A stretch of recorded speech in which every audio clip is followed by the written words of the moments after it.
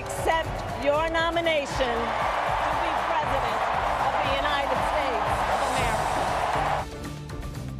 Hi, everyone. Thanks for joining us here on CBS News 24/7. I'm Lindsey Reiser. Vice President Kamala Harris vows to lead the country in a, quote, new way forward as she makes history, becoming the first Black and South Asian woman to accept the nomination for president from a major party.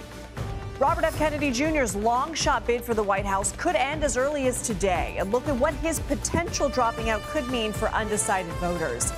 And breaking news in just the last hour, the Justice Department charges a real estate software company with allowing landlords to artificially raise rents, potentially impacting millions of Americans.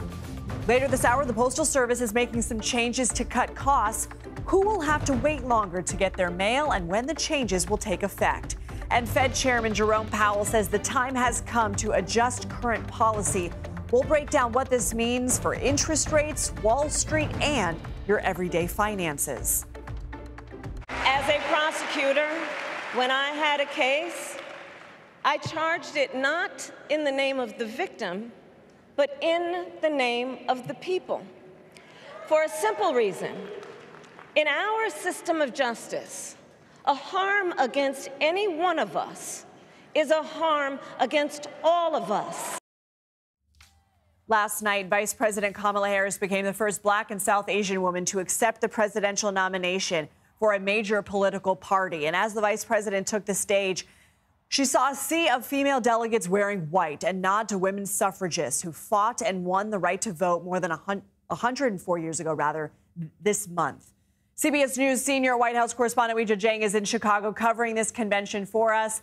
Weijia, Harris made an effort to reach out to all voters last night. As part of those comments we just heard, she said Kamala Harris for the people. And yet in CBS News polling before the convention, it showed 36% of registered voters still don't know what she stands for. Was Harris able to effectively introduce herself last night?